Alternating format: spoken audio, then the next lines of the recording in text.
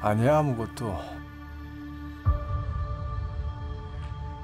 다 큰 딸 자식 천년만년 산에서 품고 살 수도 없는 일이고.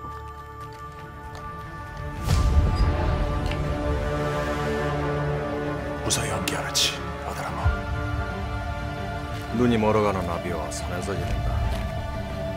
괜히 말세나가 좋을 거 없으니 조용히 알아봐주네.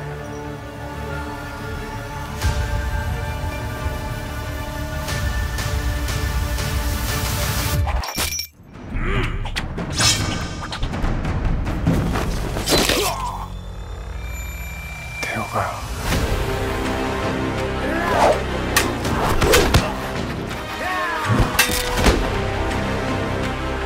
아비 덕에 자식이 먼저 죽겠구나. 내 딸. 나라가 다시 고통에 놓이는 것을 막으려는 것이다. 나에겐 그 아이가 나라요.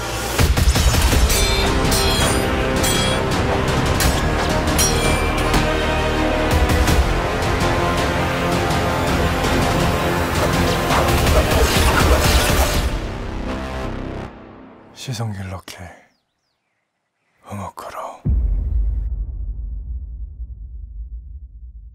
Hey, thanks for watching. Did you know that the greatest rivalry in Kung Fu is not between any hero and villain, or even between two popular actors, but between two studios, Shaw Brothers and Golden Harvest? Golden Harvest was founded by former employees of Shaw Brothers, which surely adds to the rivalry. The two studios are responsible for virtually all of the best-loved Kung Fu films. Do you like my shirt? You can get one for yourself in the link in the description.